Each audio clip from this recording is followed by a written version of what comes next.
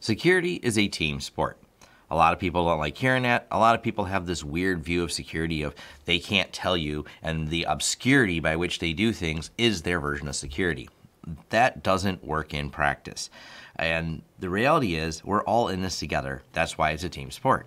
And what I mean by that, even if we compete, you as a person watching this, and we are both IT providers competing for the same client because of our common geography or common, verticals that we're going after, I believe we have a common enemy, and therefore we have to be on the same team when it comes to security, sharing intel, sharing knowledge, because our ultimate goal is to protect our clients from these threats. Now, in the early days of IT, and I've been working in IT for over 22 years now, I spent more time just fixing general computer failures, and computers have become more reliable. The threat model changes all the time, and the current threat here in 2019 has specifically been ransomware, but overall, it's bad actors actively going against the MSPs. Why are they attacking us? What did we do, right? Well, we have keys to the kingdom. We have keys to many, many kingdoms, and it's a scaling thing. So if you want to be a bad actor who attacks a company, who leverages ransomware to make profit from this illegal enterprise, and they run it like a business, they have an entire staff, they have an entire process procedure, they're actually quite talented and quite good. They're not just amateurs in their basement, as people like to maybe portray them. These are very sophisticated bad actors. So how do you scale that business? Well, it's real easy. You attack the service providers. The service providers, us, for example, we have access to thousands of computers, lots of passwords, all kinds of fun stuff in our infrastructure that would allow them to attack a multitude of targets all at once. And we're seeing this played out very constantly right now. And I was contacted by, I should say, one of the dental offices caught up in this entire dentist office ransomware that was hit, and it sounded like the typical thing. They attacked the service provider, and by leveraging the service provider who had about 400 dental offices, they were able to get into all those dental offices. I did a video on this before, but how did this happen? Well, the same way this one happened over here. So this is a post over on Reddit that says my dados were broken into, and what did they do? They got in there, they leveraged access to this service provider, deleted their backups, then deployed the ransomware, because a lot of people are saying, but I have backups of all this stuff. And this isn't the same as when a user, an end user, a client clicks on ransomware and you have to restore their infrastructure. That's a different scenario. This is a scenario where the tools we use are compromised and used against us.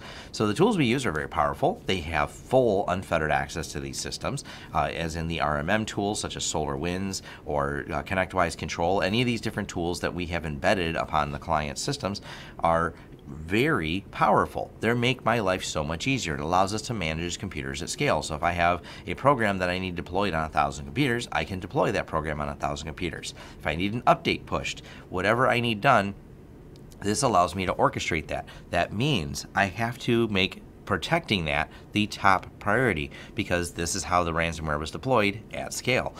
They gain access to that said tool, whatever that tool may be, and they like to criticize, and so far, and I've talked to some of the breach teams, I've talked to people, so far none of these compromises were due to a failure on the part of the tooling company. It was not a flaw found in their tool. It was not a flaw found in the system by which that allowed them to get in.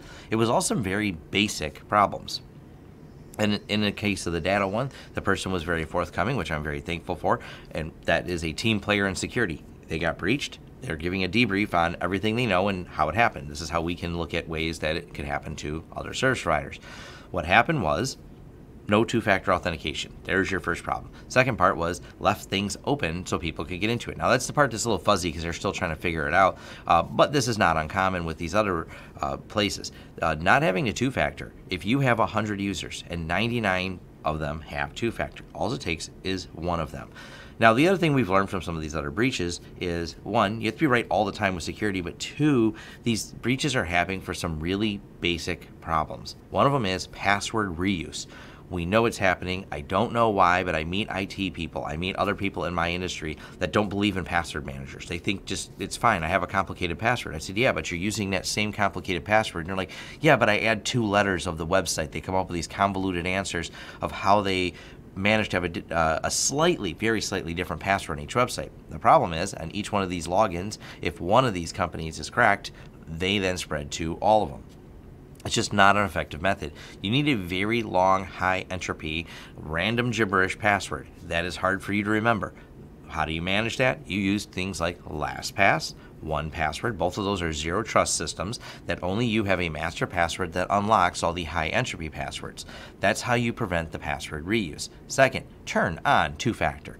That is just, every one of these that I've read lately has been, oh yeah, we found out which user was breached and it's also the person who didn't have two-factor. And this is just ridiculousness. Like, there's not a reason not to turn this on.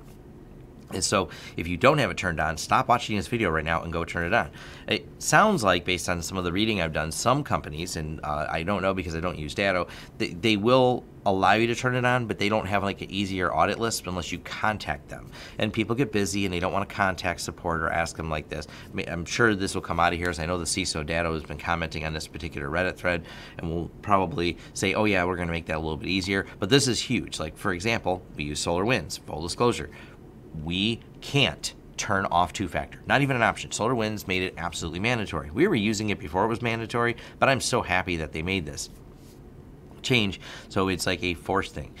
Some of these basics, just covering these basics, will prevent the majority of these attacks that we've seen lately. Stop reusing passwords, turn on two-factor. A couple other things you can do is always remember principle of least privilege and make sure that you don't have any more privileges than your particular users need to get the job done. And maybe they don't regularly log in with an admin user, they log in with a general user that gets the job done, and if they need to load software, they have a more privileged user. Always be auditing, always be thinking about that, and just watch any system, and if you can turn it on so the option goes away so they can't do something without two-factor, all the better. A lot of systems support that. We use systems that do, we have some that don't, but we force it on anyways as a policy of our users. They can't turn it off. Matter of fact, you know, for example, in the dental offices, the ConnectWise control software was used, and undoubtedly, we don't have verification of this, there was no two-factor. Sounds like a reused password problem again. And without two-factor, the person was able to walk right in, take control, and own their systems.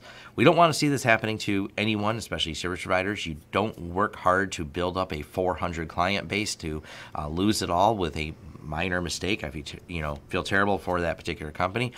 But these are things that we need to be aware of. We need to be aware of the risk. We have to be mitigating those risks all the time. Security is not perfect, but you don't have to make it easy for them. And remember, security is a team sport. It's great to do these debriefs. It's great for me to share this knowledge. I'm not trying to keep anything proprietary away from anyone. Please, if you're a service provider, this is not anything, I'm not selling anything. Just turn this on. Quit using these passwords. Quit your fear of password management tools such as LastPass or 1Password. I know Bitwarden's out there too. It's an open source one. I haven't really used it, but all three of those work on that same zero trust policy, and they will make you substantially more secure, because we know password reuse is a problem. It's been a problem for a long time. It should not be a problem for people that claim to be caring about InfoSec or security. So please take the time to audit, take the time to look at this, and don't become one of the statistics that I end up talking about. Thanks. And thank you for making it to the end of the video. If you like this video, please give it a thumbs up. If you'd like to see more content from the channel, hit the subscribe button and hit the bell icon if you'd like YouTube to notify you when new videos come out. If you'd like to hire us, head over to lawrencesystems.com, fill out our contact page, and let us know what we can help you with and what projects you'd like us to work together on. If you want to carry on the discussion, head over to forums.lawrencesystems.com, where we can carry on the discussion about this video, other videos, or other tech topics in general. Even suggestions for new videos, they're accepted right there on our forums, which are free. Also, if you'd like to help the channel out in other ways, head over to our affiliate page. We have a lot of great tech offers for you. And once again, thanks for watching, and see you next time.